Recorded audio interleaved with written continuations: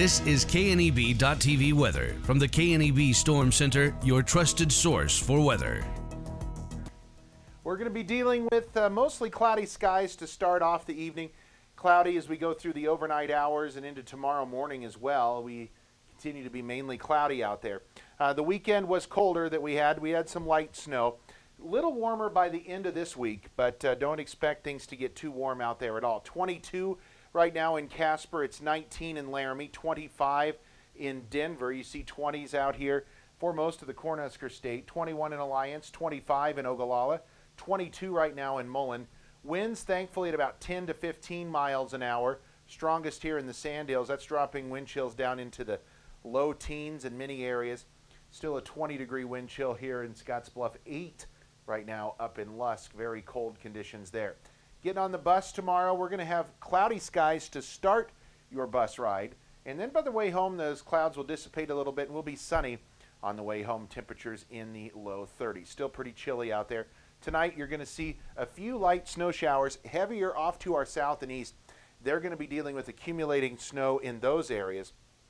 We have a little light snow try to form here across the region tonight into early tomorrow morning. Lows are going to be all over the map. See these teens here? But look at Chadron at 39, Gordon at 41 for a low tonight. Warmer there off to the north. A few light snow showers early tomorrow quickly dissipate. That bigger band of snow moves to the southeast, pulls all the clouds with it.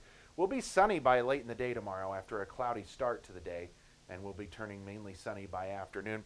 Next little wave tries to come in later on tomorrow night into early Wednesday morning.